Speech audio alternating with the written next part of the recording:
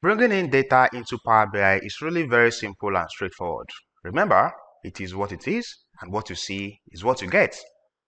So now that I have my Superstore data on an Excel file and I want to import that Excel file into my Power BI file that I'm currently working with, you will see that I already see a button here that says Excel Workbook. I have another button here that says Import Data from Excel. I could use any of those two options to bring in data.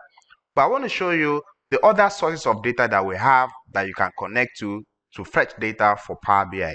So when I click on the drop down for this Get Data, you are going to see first a list of the common data sources, with Excel being number one. But you can also click on More to see an expansive list of the other sources that we have. So here you can see a list of all the sources. Now you can use these categories to quickly reduce the number of things that you are seeing. So if I click on the file category, for example, I'm going to see sources that have to do with file systems. Here you can see that you can connect to an Excel workbook, you can connect to JSON files, you can connect to PDF, you can connect to a folder, you can connect to SharePoint folder as well. If you go to the database category, you will see a list of different databases you can connect to, including Microsoft SQL Server, including Access Database, including SSAS, Oracle Database, IBM, MySQL, Postgres, Sybase, and so on and so forth. So I'm just going to return back to the file so that I can click on Excel Workbook and click Connect. Now, if I wanted to be lazy, I don't have to click on Excel Workbook, then come to click on Connect. I'll simply just double click on this Excel Workbook here. So because we are dealing with a file system now, then I need to be able to navigate within my computer to locate the file that I want to work with. Imagine if you were connecting to a database. Let's say you want to connect to SQL Server, for example. You would expect that the moment you select that you are connecting to SQL Server, then you are going to need to provide the details of the server and the database that you are connecting to, including your username and password for gaining access into that database. But again, we are only connecting to a file here. So I'm going to have to navigate to select this Superstore data. I can click Open.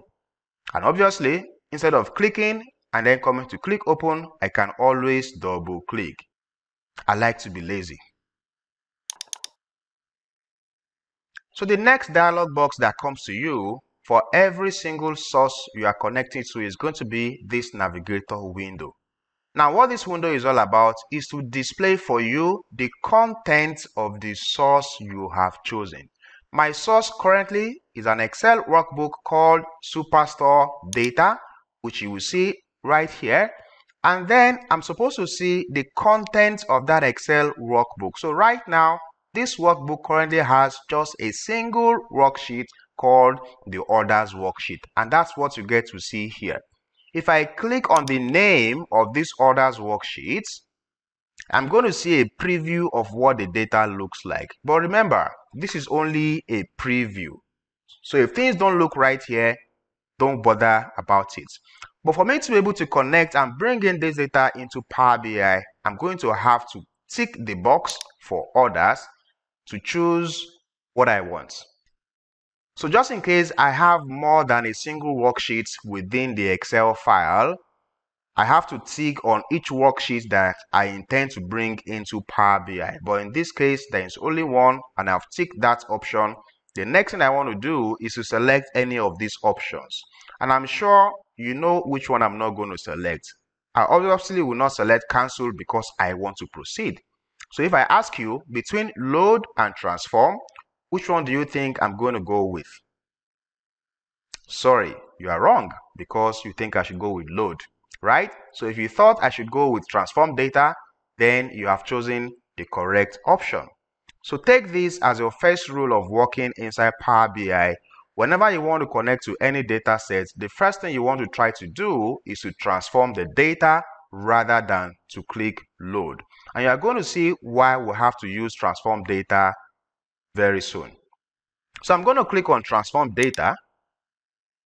And this is going to give me a different window entirely. Now, this window that you see is called the Power Query Editor. Remember, Power Query. That's the one in charge of everything that has to do with bringing in data into Power BI. That's the one that uses the M language to process your getting data and your data transformation. Now, it's possible that when your Power Query windows open up, your Power Query window might not be maximized.